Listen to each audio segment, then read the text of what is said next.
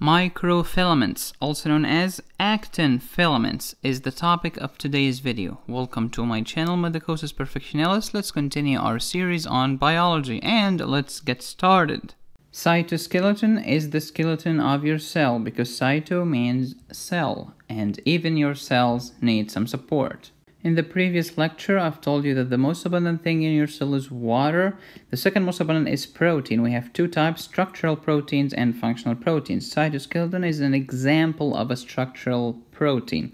Definition of the cytoskeleton: a network of fibrillar proteins organized into filaments, known as microfilaments, and tubules, known as microtubules. Cytoskeleton, structural proteins, fibrillar protein network, synthesized in the ribosome because it's a protein, organized into tubules or filaments. It will determine the shape of the cell. They form by the process of polymerization from monomers into polymers. They aid in cell division, help in cell movement, etc. Also, they form a track or a bridge for organelles to move on. And here are the functions of the cytoskeleton: provides structure involved in muscle contraction, and it provides tracks, cytokinesis, cell signaling. It segregates chromosomes during cell division and provides template for cell membrane construction. Eukaryotic cells has three types of cytoskeleton: microfilaments, microtubules, or intermediate filaments. Microfilaments are made of actin. Microtubules, they have tubulin. We have two types of tubulin, alpha and beta. Microtubules will form cilia, flagella, and centrioles. Intermediate filaments, they are different types depending on the specific tissue.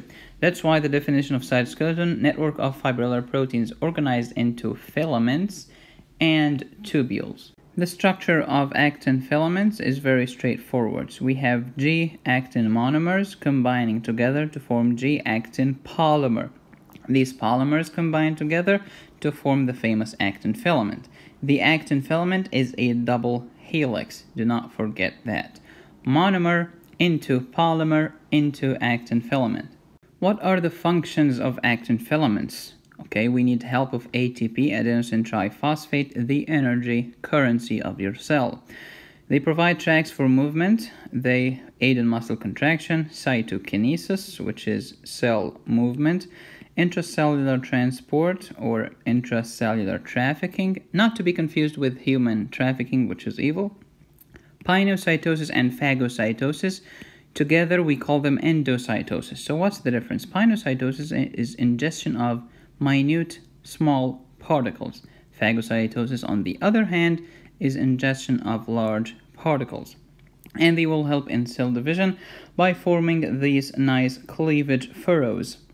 These cleavage furrows are formed of microfilaments. So if this is the cell and it's gonna divide, actin-myosin ring will form at the center, and they will form this kind of furrow or indentation or invagination into the cell, and then the cell will separate into two different cells like this.